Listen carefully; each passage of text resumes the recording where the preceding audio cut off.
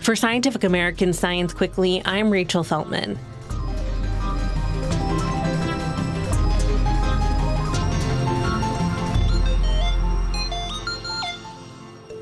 The World Health Organization estimates that infertility impacts 1 in 6 adults globally. But when it comes to addressing infertility, male partners are often left out of the equation.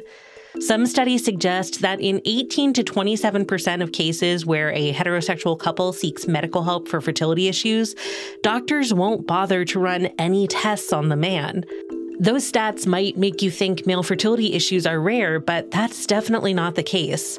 According to some estimates, male fertility issues are the sole cause of infertility in some 20% of cases and contribute to the problem in another 30 to 40% of cases. In other words, if a couple is having trouble conceiving, there's about a 50-50 chance that sperm-related issues are a factor. Perhaps because of the stigma around talking about and testing for male infertility, there hasn't been much innovation in those diagnostics. That's starting to change, with at-home testing options popping up to offer privacy and convenience. But today's guest is pushing the envelope even further. He's the co-author of a recent study that suggests folks could test some aspects of sperm health right at home, without even sending their samples off to a lab. Sushanta Mitra is a professor of mechanical and mechatronics engineering at the University of Waterloo in Canada.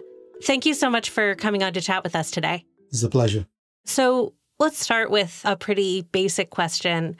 Why is it important to be able to test sperm health, and what are the hurdles that are in our way right now? It's a very good question. So if you look at the very area of male fertility, there's quite a bit of a social stigma associated with it in terms of, having a way to access lab, do regular testing and so forth. So our idea here is to really bring this kind of tests at home so that one can do this test at their own leisure and then can really monitor the health of the sperms. Yeah. Well, and I know that there are some at-home sperm tests, but what would you say the issues are there that your research was trying to solve? Yeah, so what we are trying to is really empowering individuals with their, at-home test, which is quite very accurate. It will be at a very low cost, and it is looking at a very different paradigm. So most of the tests in the lab or in elsewhere is all based on understanding the sperm motility through microscopy-based technique. In our case, it is a completely different way. It is looking at a very different physical parameter, which is the adhesion measurement of a sperm-laden droplet in contact with a given surface.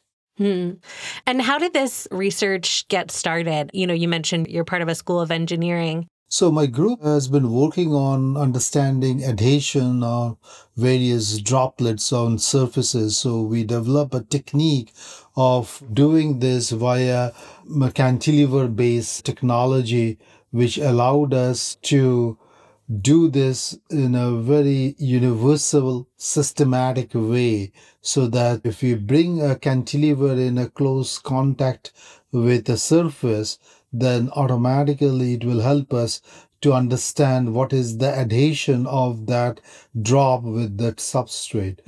So based on those understanding and also understanding of how living matter like bacteria, viruses, and so forth, we worked during the COVID time as well, understanding how bacteria interacts with surfaces for antibacterial, antiviral coatings. So all of this knowledge then started building in our group. And then I happened to have an excellent collaborator in the system designs engineering, Professor Veronica McDanus. So she is expert in terms of sperm motion and so forth. So when she brought this problem to my group, then we thought, okay, we developed a tool of understanding adhesion of drops on a surface. What happens when we have this drop full of sperm cells? And I think that very question started this curiosity-driven research that at the end helped us to address a very important global health problem. Right. So you're essentially looking at how well different droplets stick to surfaces. Is that correct? Correct. Yeah. And what were you able to correlate that with in sperm? So in sperm, it is really the motility. So for example, if you think about if the sperm cells are very viable, motile, when you have a drop and in contact with that substrate, it will try to move away from the substrate. So in other words, highly motile or healthy sperm will have less adhesion. So that counterintuitive kind of a signature of adhesion help us to create this kind of a tool for sperm quality. So what would this look like in a home test?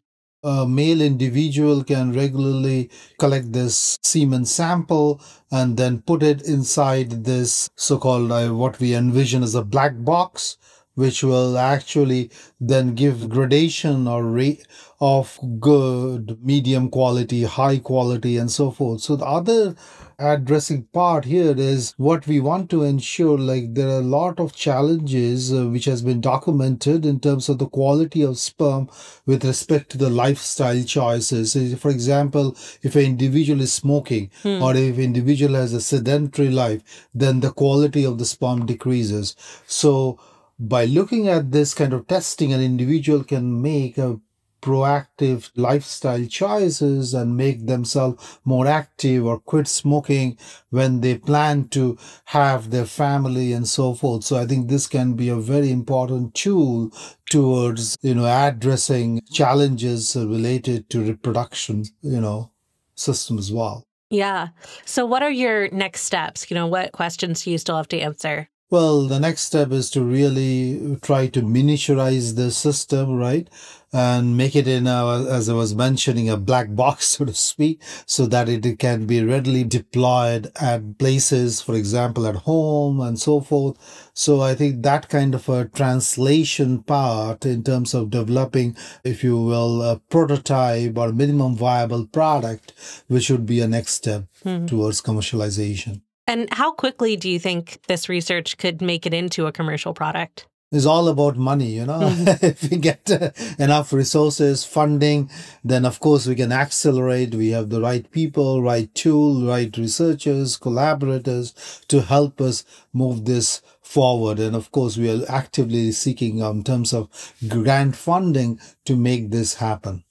I think it's also very critical, to understand the importance of interdisciplinary research. I'm coming from a mechanical engineering background with a very different skill sets. And my collaborator, Professor Veronica McDennis, is coming from system designs engineering with different sets of skill sets. When you have these kind of complementary skill sets coming together and learning from each other, I think that's the joy of this kind of interdisciplinary research.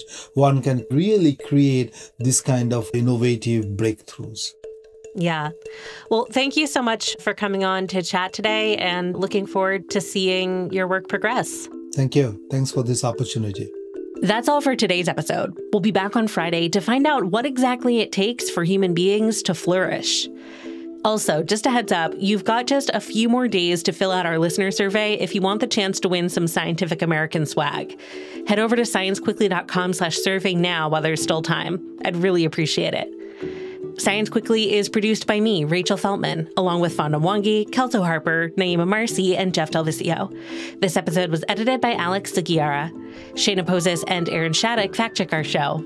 Our theme music was composed by Dominic Smith. Subscribe to Scientific American for more up-to-date and in-depth science news. For Scientific American, this is Rachel Feltman. See you next time.